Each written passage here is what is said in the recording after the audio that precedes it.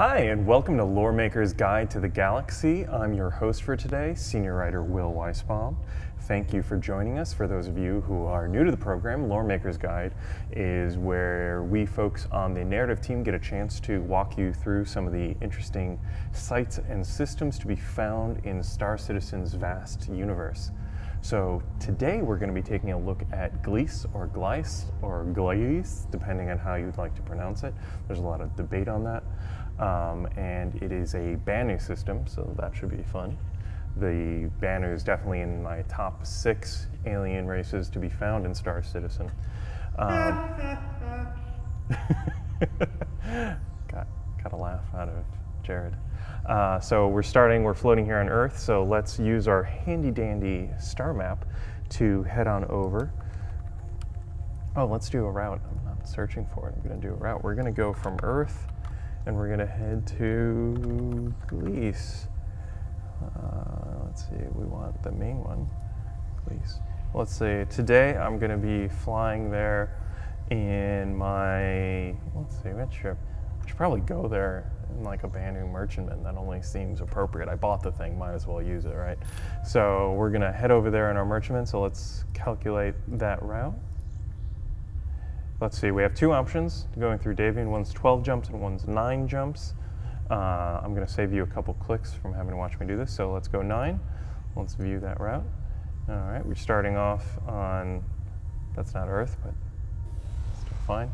And we're gonna go through, over to Killian, and now we're in Ellis. I'm gonna jump over to Nexus, and there Hades. Oh man, we're seeing a wide swath trying to head over to Gliese from Nemo to Coral, and now we're going from there into Gideon, and then our last jump is going to go through, yeah. Very exciting. Welcome to Gliese, and you can see right off the bat that it is a main sequence type A star, and it's blue-white, so you can see we got that cool blue-white render going there. Congratulations to Turbulent for allowing us to do that.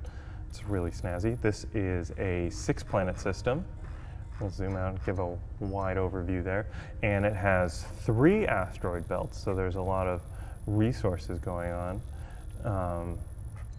Or 2 belts and a cluster over there. And the system is really a center point for a lot of Banu trading, which shouldn't be a huge surprise knowing what we do about Banu and how much they love to trade. But with as many resources as there has been present in the system, it has really become a hub of activity. Now, even though humanity first had contact with the Banu in 2438, we didn't get a chance to officially visit Gliese until way later in 2712. And the reason for that was that it took a long time to be able to negotiate the proper trade deals with the Banu in order to get official access to it. Now, official access means like humanity as a whole was given permission and nav access to the system. That's not to say no humans had ever visited the system before then. I'm sure there were some people who were forced to visit aboard indentured servant ships and stuff like that, but as a whole, of being able to get there regularly and easily, it didn't happen until the negotiations went through. Now, the reason why it took such a long time is because just how complicated it is to negotiate with Banu as a people, to do large-scale negotiations.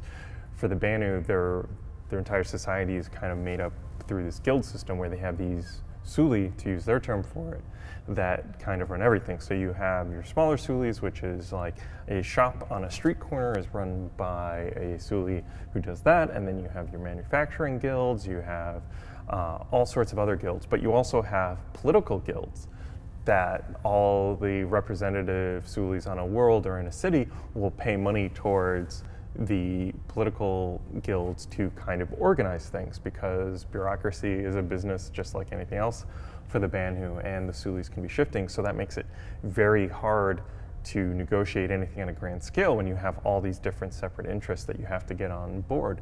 So you have your local city Sulis and your planetary city Sulis, as well as your major trade representatives, and even down to navigational guilds who produced the nav drives and who had a vested stake in making sure that their proprietary map information didn't give out. So like we're kind of thinking for the Banu that their nav drives are kind of closely guarded and built separately by guilds, so they're hard coded in with the map data. So when you get your ship and you install the nav drive, that nav drive is only associated with that one ship. You're not supposed to be able to pull it off and install it somewhere else. You also can't pull off the nav information from there because it's hard coded in. And like different nav sulis offer different maps. Like some may have some jump tunnels and shorter navigations than another nav drive manufacturer. And the information eventually gets disseminated out to different people as the guilds dissolve and reform new ones, and workers go from one place to the next, bringing information with them. But basically, all of this complication made it very hard for the initial UNE delegates to form trade deals and get humanity access. And you might be saying, well, don't the Banu love trading? And you're right, so good job on saying that. But what it is that they're not the only guild involved. So there would be, you know, the mining guilds and other local guilds wouldn't want this huge influx of humans coming and ruining their trade. So they were very hesitant and resistant to that influx. Like the mining guilds put up a strong front in a lot of worlds from being allowed people to come in. And you know, that wasn't true for all systems. It was different for every system. So over the course of the years, the UNE was able to initially negotiate terms for Bacchus, Gedin, and Kins. So humanity started going with there, which is impressive in itself. And actually, early on in one of the negotiating sessions, the UNE representatives didn't quite do it right. So traders almost got attacked by a mercenary guild for violating trade rights, and they're like, we just negotiated this, we have a right to be here. And then they found out that the Suli that they had negotiated with had dissolved, and so completely changed their way of thinking about contracts. And can you imagine like being in the middle of a negotiation that's been going on for weeks, only to find that the party that you've been negotiating with is no longer existent, and so you have to start over with a new group? It was a long process, so it was impressive that we got as far as we did. But it kind of dried up after a certain point, because while the Banu were the first aliens that we had contact with, when we started running into the Tavaran and the Xi'an, things weren't as warm and fuzzy. We had a very long-standing Cold War with the Xi'an, and the Tavaran we had some very hot wars. So all of a sudden, humanity's trust of aliens waned, and there was no longer such a big push to open up trade and to have interspecies deals going on. And so basically no new systems were added for a while, especially with the Messer regime was really, you know, driven by this kind of xenophobia as part of their mainstay. But eventually, come early 28th century, Vandal had just started attacking us. Military spending was at an all-time high. Taxation was at an all-time high to pay for all this stuff. Humanity was spread out after rapid development. Messers had spent a lot of money trying to build up worlds, and the whole human economy was starting to kind of collapse in itself. It couldn't support this, and tried a lot of things to get it going again. And so Imperator Messer the 8th, Samuel Messer, decided that one way to do it would be to push forward with opening up new trade routes with the Banu. So for the first time in like 2 centuries, he sent a delegate to renegotiate for access. And so the main focus was on getting access to Gliese, because they knew about Gliese and they knew that it was this great trading hub. So they thought it would be a real boon to the human economy if we could get access to it. And so sure enough, we were able to do it. And a lot of economists think that getting this trade access has kept the Messer regime live for an additional decades past what they would have otherwise if the economy had collapsed. So here's the system overall. It's pretty great.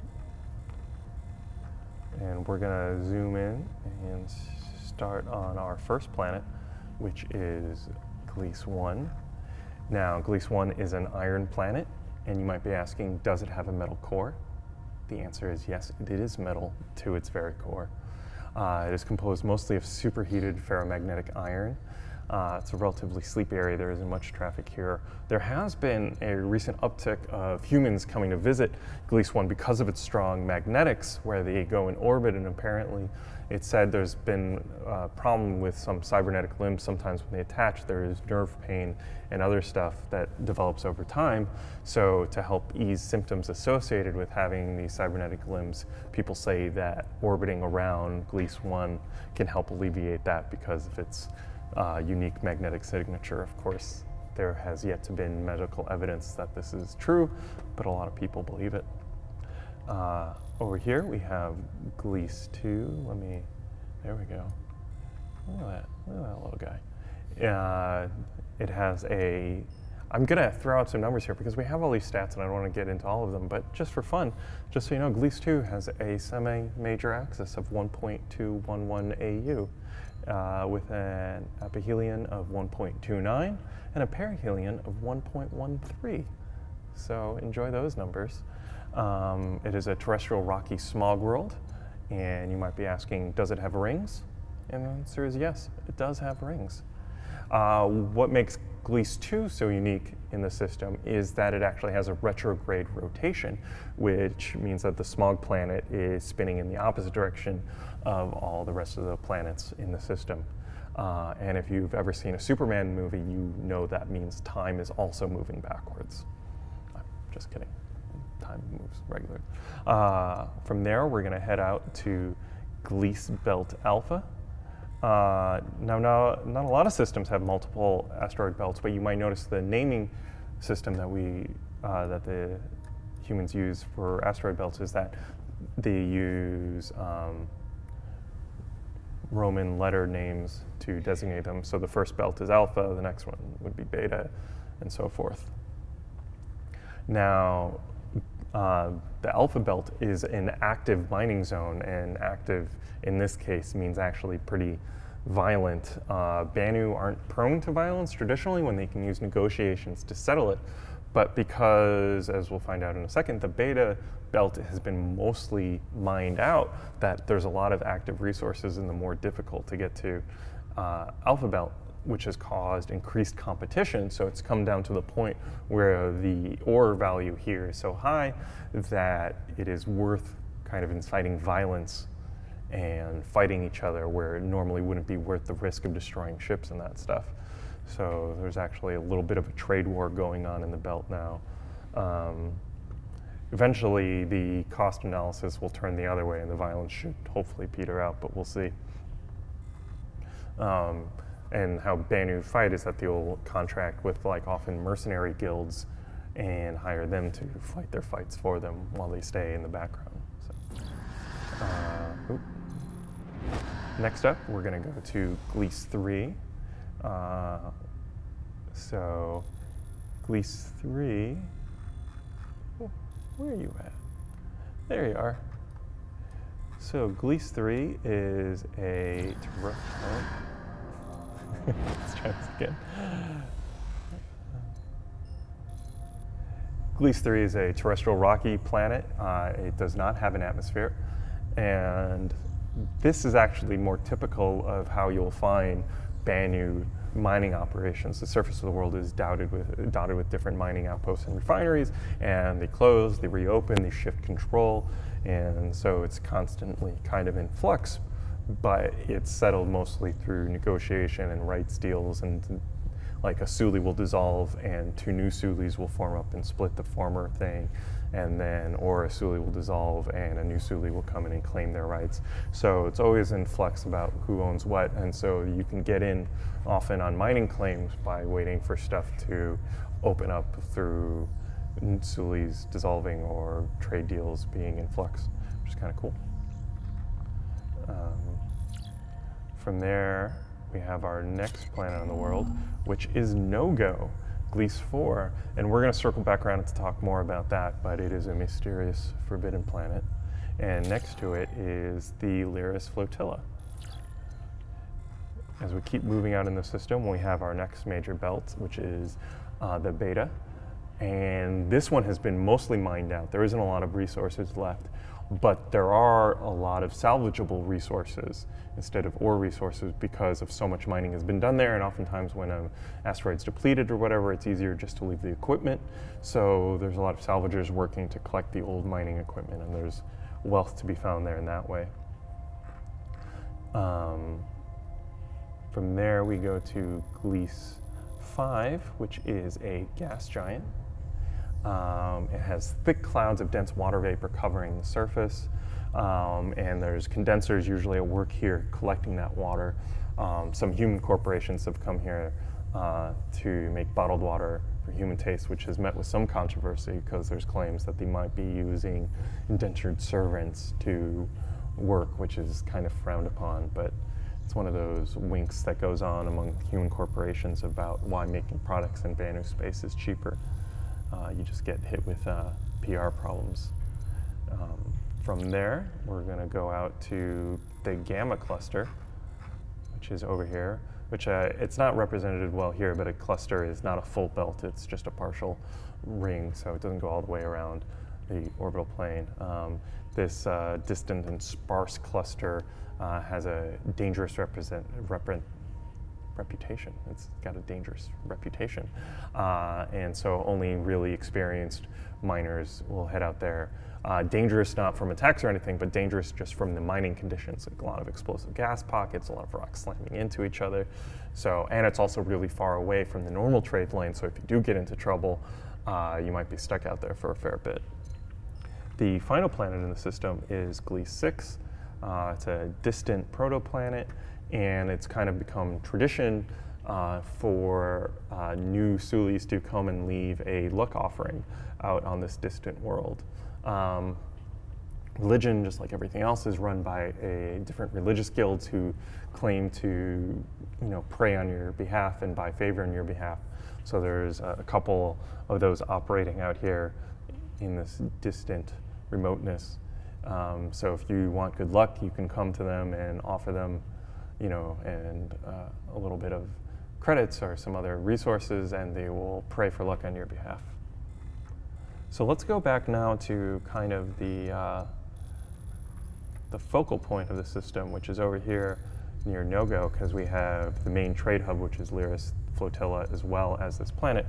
Now, it's called Nogo because when humans first arrived in the system, they found this beautifully terraformed world, green, grassy plains, rolling hills, lovely, but there was no one living on it. Not a single Banu had settled on the world. It was this big point of confusion. And if you look in the old forests and old growths, you would find ruins of ancient settlements. And Banu, when you ask them, like, why aren't you on this world, they would just say, like, oh, you're not supposed to go there, don't go there, which is how it eventually got its human nickname of No-Go.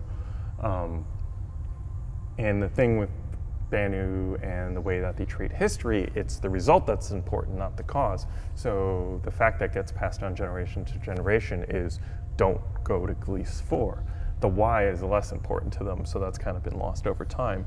And human settlements have come to claim parts of this planet for themselves and has succeeded thus far after, all the initial tests didn't find anything harmful. So it's kind of like, well, if they're not going to use it, we might as well. And so, like, big human settlements have started to grow, and because of its proximity to all these natural resources and Lyris overhead, which is a natural trading hub, so they've been growing vegetables and sending up to the flotilla, and meanwhile a bunch of building resources are coming down, so they're actually growing really fast. Kind of one problem that they're running into, though, is because there is no authority on this world. There's no government. The Banu don't police it. Humans don't police it. So there's also been outlaw settlements or kind of weird factions that have used this to claim a stake of their own. And so it was very popular with outlaw, but now, thanks to a Freedom of Information Act, we found out that humans have struck out there. The Navy did an operation there to strike at a really notorious outlaw group, Project Eclipse, and they bombed the heck out of one such group living on the planet and kind of wiped them out. So, beware if you're an outlaw group thinking that you're going to be safe from the long arm of the Navy all the way out here. There's also a problem not only from just like outlaws and violent types, but corporations looking to take advantage of all these resources have come and and to maximize their profits, they haven't been using the best environmental plans. So there's starting to be an issue with like strip mining and other stuff that isn't so good for the world, and they've been getting in conflict with the settlers who just want to live in this beautiful planet. So it'll be interesting to see how all that plays out in the coming years. Now, the Gliese flotilla. Flotilla is a term for kind of a unique Banu style of station. Banus don't specifically build space stations. Normally, how it happens is at organic place like trade route crossroads where ships often congregate. Like if traders are going there and trading stuff, a lot of ships would start arriving to service them. Like you'd have repair ships and refueling ships and restaurant ships, and as the trade route gets busier and busier, those ships hang out there longer and longer. Eventually they'll start mooring them together to build infrastructure between them and build larger platforms and make it nicer until it grows over the course of time organically as this almost station-like collection of different buildings and ships. And so that is how Gliese formed. The exactly cause of it is a little point of question because it's not exactly along a natural trade route, but there's still a flotilla here. So theories are that either it was the original terraforming station was the root of it, or if you look at the oldest buildings, perhaps it times out nicely with the evacuation of No-Go. So maybe one theory is that it was the Banu fleeing from the planet's surface were the first ships to form this flotilla. So now, basically, this has become the major trade hub. So all the resources collected in the various belts and planets on Gliese 3 come here, and it is a major point of trade. A lot of human corporations come here to find hard-to-find resources and metals. And there's also like a big collection of other shops and gear and interesting food. And like it's said that like there's a lot of like big market here for out-of-date human clothing, so off sales, cast off, out-of-style stuff, as well as like like Saddle championship shirts for teams that didn't actually win the championship end up here. And you can see Banu wearing like jumpers 29, 42 champions when they weren't. Also here, word of warning, when you're doing trades with Banu, it's very traditional to have a drink from these tea things called slomodons, which we might have an image for. We'll see if we can include that.